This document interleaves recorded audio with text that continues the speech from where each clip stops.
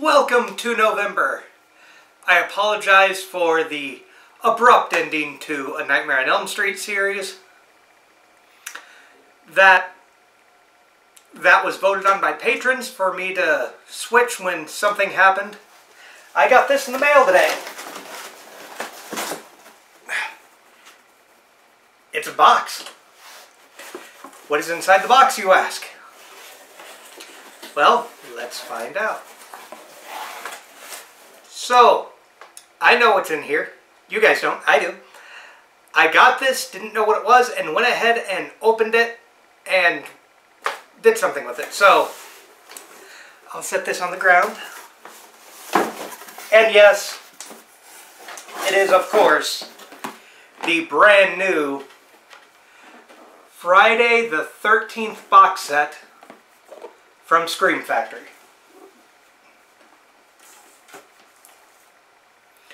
So, you may have said, well, why didn't you open it and take plastic off and all that? Well, got this in the mail. It was such a large box, I didn't really know what it was. And so I opened it up and there it was. I didn't even get a shipping notification on this. I got that my item went from on hold to order taken. That was it. I didn't get anything else on it. So, what we have in the box, well, there's also a poster in there. I'm not going to open the poster because I have a hard time getting it back. One of the things I will say, though, is this box is very loose. So, if you, display it somewhere, you're going to want to have these facing out as opposed to the box facing out. So, I'm going to run over the special features for those who don't know. So, first off, this is Friday the 13th. This is part 1, right? This is part 1. Okay, yeah, so all of them have reversible covers, it would seem. Now, the cool part is disc 1 on here is the theatrical cut. The second theatrical cut, and the second disc is the uncut version. This has new scans from the original negatives, new 4K scans of both the uncut and the theatrical version. And I think that's the only thing new on here. I'm not 100% sure. I have not checked the special features on these yet. Well, that's not true. I checked special features on one. Not on one item, which is this one. This is Friday the 13th Part 2. Now, there's a new 4K scan on this one, too. And it's not listed on here, but there is slashed scenes. And it has the gore that was cut by the MPAA. There is no sound, however.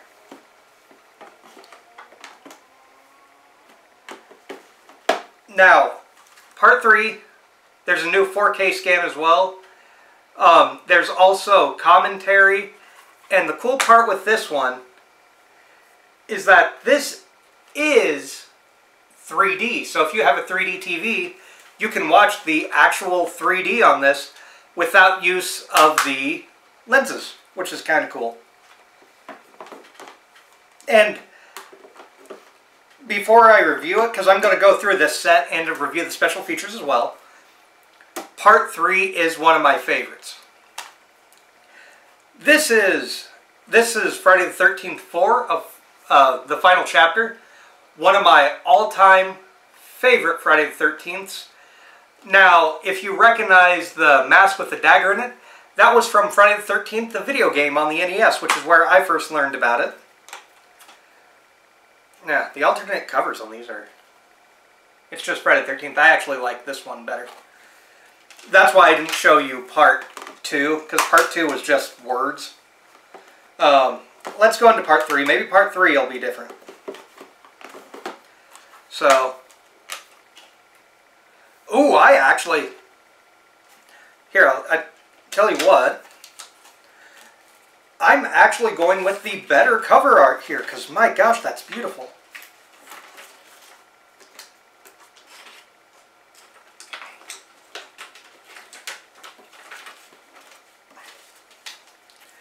Here, now you can see it a lot better. That is the new cover art for Friday the 13th Part 3. Well, new, I don't mean new as in new. I think this was a poster somewhere. But I really like this art. Next up, we have New Beginning. And I don't think New Beginning was remastered in 4K. So, since it's coming out, there's a booklet. I'll go over that here in a second. Oh, you son of a... Okay. I'm just going to do it this way. There we go. The box can be used for something. Okay. Ooh! This is Friday the 13th, A New Beginning. And this has a new interview, or new audio commentary with Melanie Kinnaman, Deborah Voorhees, and Tiffany Helm. Tiffany Helm was Violet, I believe. Deborah Voorhees was the one who gets murdered. Well, they all get murdered.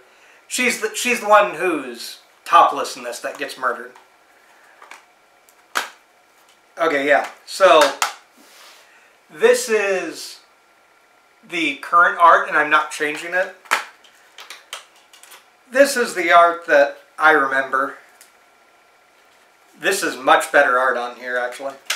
So, New Beginning. I took them out of order. Okay, so I'll have to go from the bottom.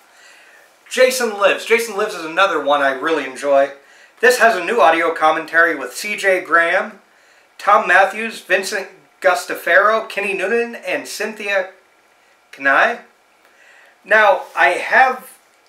this also has a fan commentary with Adam Green and Joe Lynch. This does port over some stuff from this set right here. Not all of it, but some of it. So that's kind of cool. Let's see the... There is no reversible cover. So 1 through 5 have reversible covers. 6 does not. Does Part 7?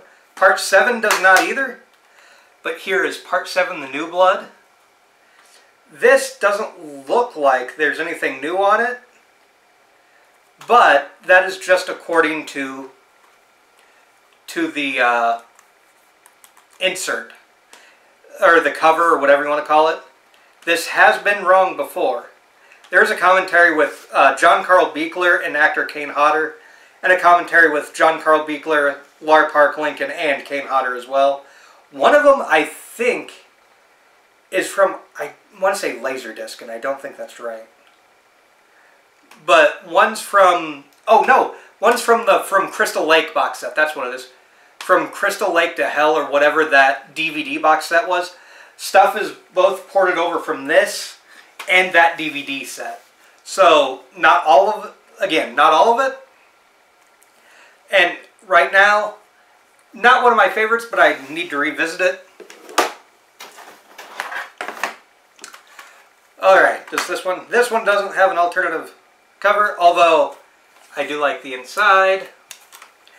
So here it is. Jason Takes a Boat, I mean Manhattan. There's an audio commentary with the director, which it doesn't say that's new. There's an audio commentary with Scott Reeves, Jensen Daggett, and Kane Hodder. There's a making of on here, deleted scenes, a gag reel, and the theatrical trailer. I know for a fact that the gag reel and I think the making of are on this one. Again, I remember not being too thrilled with this because, again, it's Jason Takes a Boat. Now, here is, oh wow, it's actually the same. This is Jason Goes to Hell. And then on the inside, it's pretty much the same, just with more words.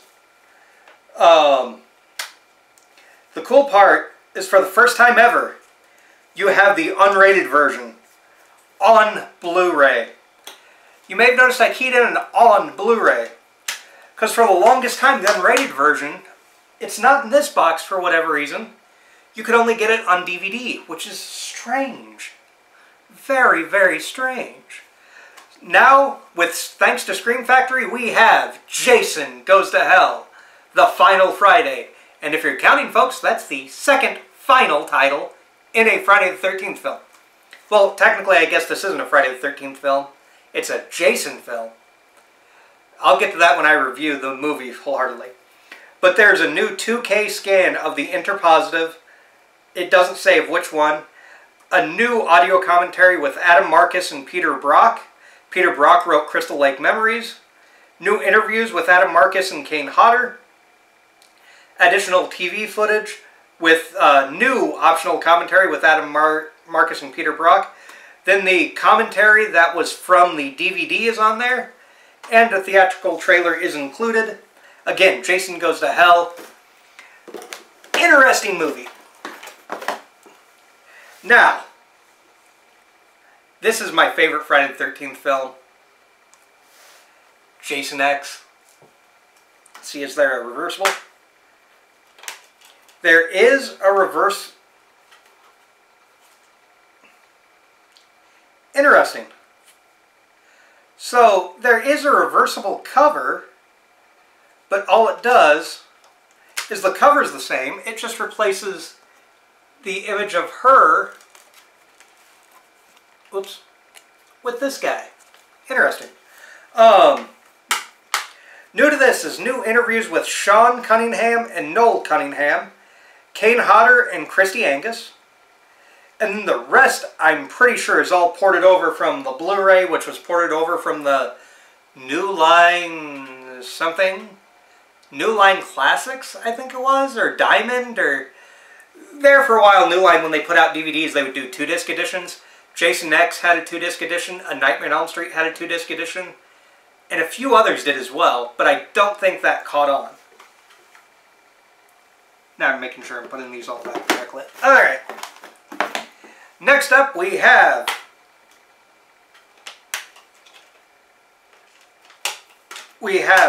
Freddy vs. Jason, or oops, just that one, which I know who it is, and it would tell you on the side. Actually, I think I kind of like just the supernatural look, so I'm going to switch that now.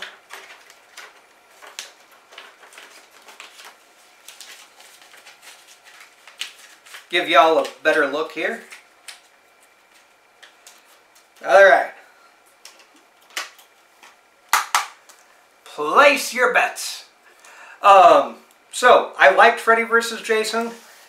Pretty sure everything on here is ported over. I think this had Freddy vs. Jason in it. If not, then A Nightmare on Elm Street did. But, yeah, this is going to be everything ported over from that first Freddy vs. Jason Blu-ray. Same with the next one we get. So, there's nothing new on this disc. Now, whether or not Scream Factory couldn't touch them, I don't know, because that has happened before. And then, of course, the final one. Let's see if there's anything different. This one, yeah, there is. I'm switching this one over too. So this is the remake. Again, no new features. This one actually was put out on Blu-ray, I want to say, probably, what, 10 years ago now?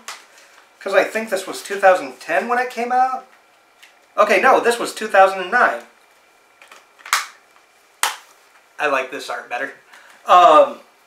This was 2009. There was somebody in this movie, and I can't remember who he was. I can't remember the name. But that guy went on to become a more famous actor. Let's see if his... Okay. Can't find his name on here. When I review this, I will let you know who it was, because I was shocked he was in it. This came out 2009. Fun story, since I'm here, I'll share it when I review it too, but my dad took me to see this movie. We went to a theater, I want to say, in Peoria, because I had a doctor's appointment, and he and I, after that appointment, went to see Friday the 13th. And he got to watch me jump a few times. So yeah, one of the first horror films my dad ever took me to was in 2009. So he got a kick out of it, I enjoyed it, and then after that, when we went to Universal Studios. He and I did the horror makeup show together, and we both really enjoyed it. So fun story with this one. I will need to rewatch it. I remember liking it at the time. I haven't watched it since. And now, this one. This is your bonus disc. Now on the back it says there's new interview with Harry Manfredini, new location featurette, and then there's stuff that's ported over from both this and the DVD set. But there's also something that it doesn't say on here, and I'm not sure why it doesn't. But this has the Alice Cooper music video, and it's not a shitty YouTube rip. It has the Alice Cooper Man Behind the Mask music video, Alice Cooper talking about Man Behind the Mask, and this is 2 discs. So if I had to venture a guess, what's listed is on disc 1, or what's listed as disc 2 and not disc 1. So yeah, this is a really, really cool set. I will be reviewing these the month of November. Now, it's going to take me probably through the new year to get through 12 movies. Heads up, not doing fan films. I'm not going to do the fan films because my plate's pretty full with 12 movies. When this is over, I'm going to go back to... Oh, I said I'd mentioned the booklet. Comes with a booklet, and I think there's excerpts from Crystal Lake Memories. Not 100% sure. It also has the Blu-ray credits in here. Sorry. Also has the Blu-ray credits in here. Oh no, this is by Michael Gingold. This is not Crystal Lake Memories. I apologize. This one had stuff from Crystal Lake Memories. This has stuff, but has like a article's not the right word, but that's all I can think of. Yeah, I guess an article written by Michael Gingold. So that is it. That was this unboxing. Again, I'm not unboxing the poster, but it does say Scream Factory and Friday the 13th. So I hope next Halloween we have a Nightmare on Elm Street set. And if they do that, I will get that, and I will go through the special features on it and show you what's in that as well. Again, so, like I was saying, as soon as Friday the 13th series is done, I will go back to A Nightmare on Elm Street. We left off on part 4, so I'll go back, watch part 4, and then when that Nightmare on Elm Street stuff is done, I will go back to Al Adamson, and I apologize for so many just stops and starts. I started to watch so many Al Adamson movies, they were starting to run together, and they were starting to bore me.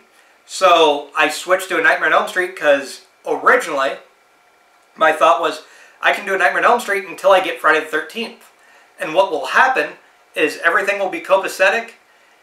If we hadn't had that internet issue for 2-3 weeks, then I probably would have been close to done to A Nightmare on Elm Street series before hopping to Friday the 13th.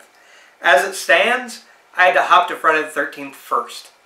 So, I'm sorry, but I will be reviewing special features on these.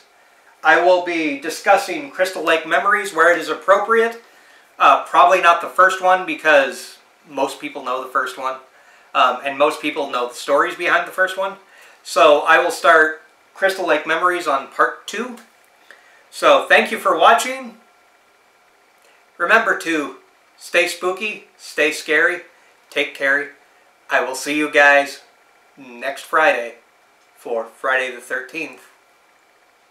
Being filmed a few days later after I unboxed the Friday the 13th set. If you've seen my Nightmare episodes, you notice I'm wearing a Nightmare on Elm Street shirt. So thought I would tag this on to the back of the unboxing of Friday the 13th. You can't do a review without a t-shirt, and this is a Jason Lives t-shirt. I got this from Hot Topic. This will be my shirt for whenever I review Friday the 13th.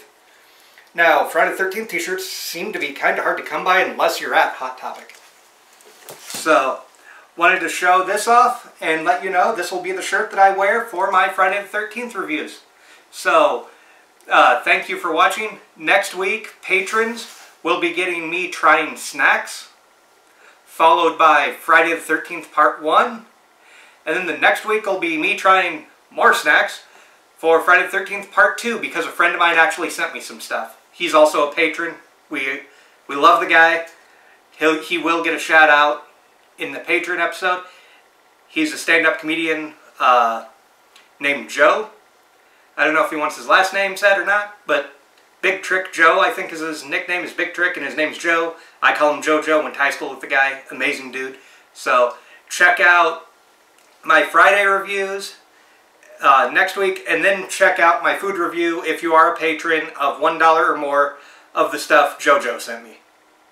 Joe, Big Trick Joe. So thank you everybody, and we will see you next time.